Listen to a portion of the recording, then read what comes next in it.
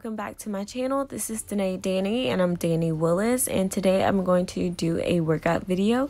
I know it's been a while since I posted one, so let's go ahead and get into this workout. The goal of this workout was to do a total body workout, but I ended up doing majority of legs, so yeah. I'm starting off with squats here. I like to do the major lifts first and then work my way down to like accessory lifts. So you want to make sure you keep your chest up, shoulders back, your head is looking forward. Make sure you're driving your hips back. You want to push your hips back as far as you can, as if you're sitting down into a chair. Make sure your knees are behind your toes, and you want to have that weight distributed in the middle of your feet. So you should have it evenly distributed in the middle of your feet here. If you find yourself rocking onto your toes whenever you go down into that squat, you might want to focus on maybe pushing all that weight into your heels at first, and then trying to evenly balance it in between your feet here. So yeah. Okay, so I'm doing something a little bit different from my usual. I'm going to keep the weights light and increase my reps here.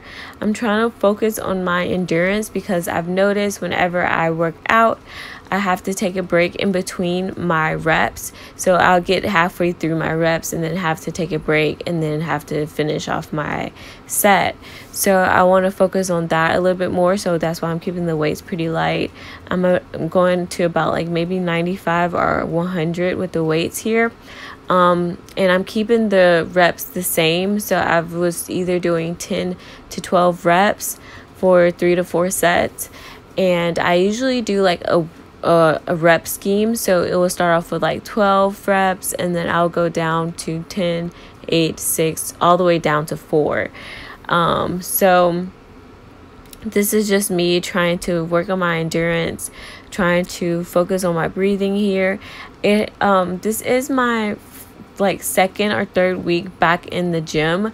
I took a really long break from the gym, and now I'm just getting back into it, so maybe that's why I'm like having that break in between my reps.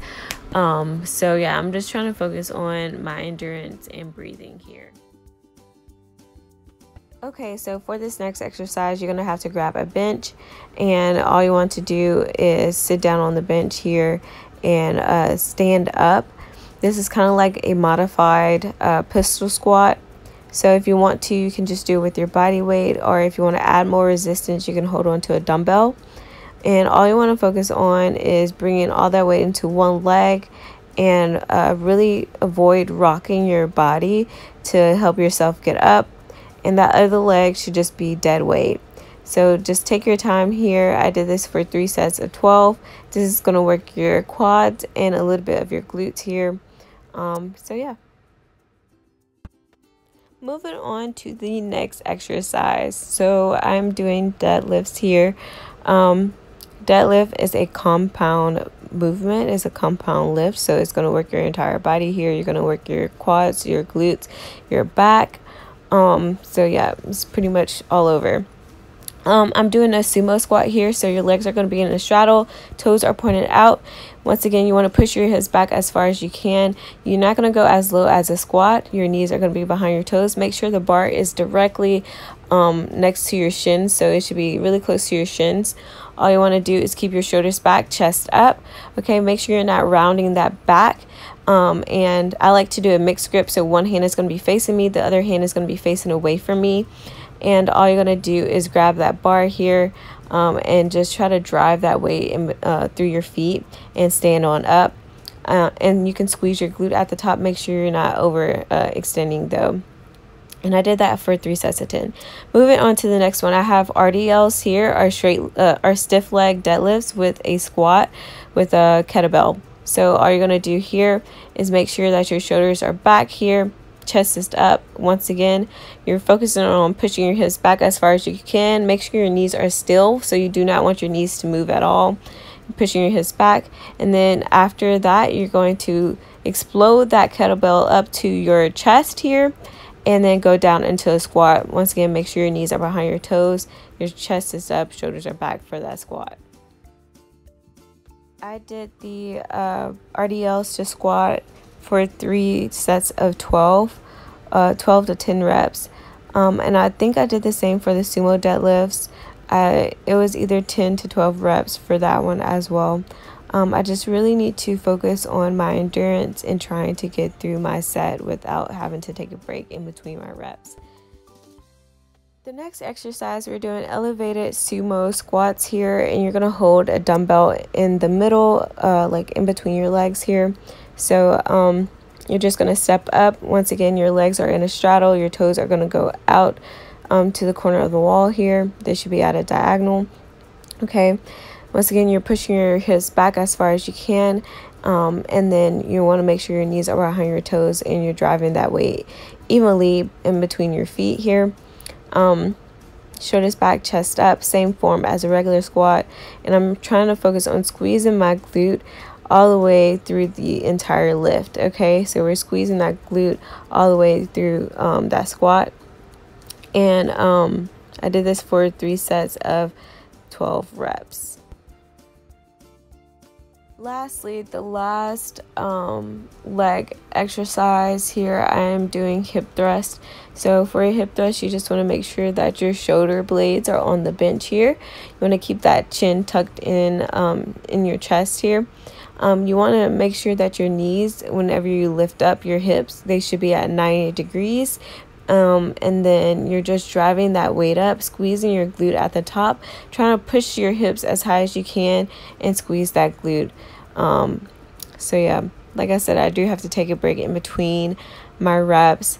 I don't know if this is because I'm just getting back into the hang of the gym or what's going on. So yeah, if you need to take a break at any point, it's okay to take a break. Allow your body that time it needs, and then just go ahead and finish off your reps. I did this for 3 sets of 12 once again. And then at that last rep, I want you to hold it up at the top for a few seconds, maybe like 10 seconds here at the top to really feel it in your glutes.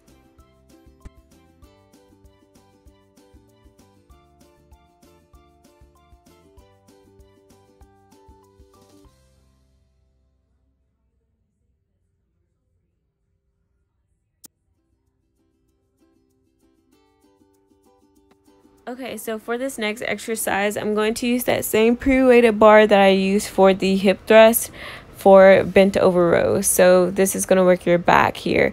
It's kind of similar to the RDL stance, so your toes are going to be forward here.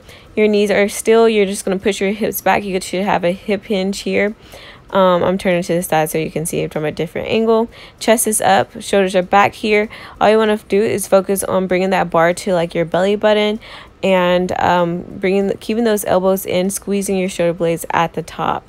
And I did this for 3 sets of 10 to 12 reps once again.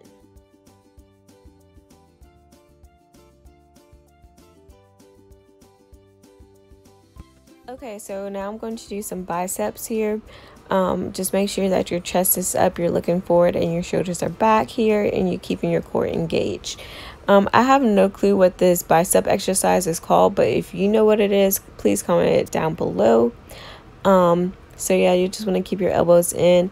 You're bringing that dumbbell across your body, so keep it nice and close to your body here, and hold it at the top for a few seconds, and then slowly bringing it back down to really feel it in your biceps here. I did this for about 3 sets of 10 reps. 10 to 12 reps once again, and just taking your time, controlling that weight the entire time, and make sure you're not jerking your body whenever you're doing this to get that weight up.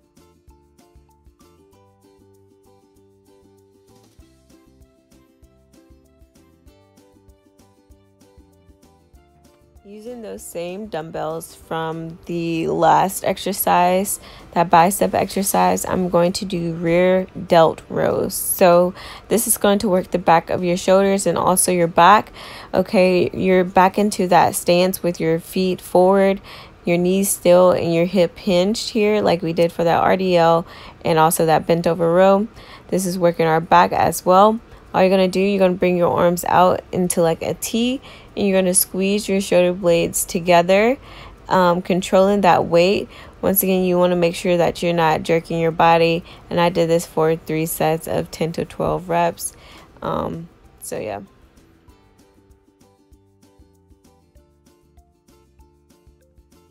Okay, my last upper body workout, I am doing hammer curls here. This is just going to work your bicep. Once again, you want to make sure that your elbows are in, keeping your elbows in. You're going to have the palms of your hands facing each other, and you're just going to bring that weight up to like your shoulder here. Once again, controlling that weight as you're going up, and then make sure you're going as slow as you can as you're going down back to your starting position here. Keeping your shoulders back, chest up, engaging that core and your head forward. Yeah, so this is a really good workout, a really good exercise for your arms here. I did this for maybe 3 sets of 10 to 12 reps. I can't remember exactly how many reps I did. I think it was 10, to be honest. So yeah, this is pretty much it. I hope you guys enjoyed this workout with me, and yeah.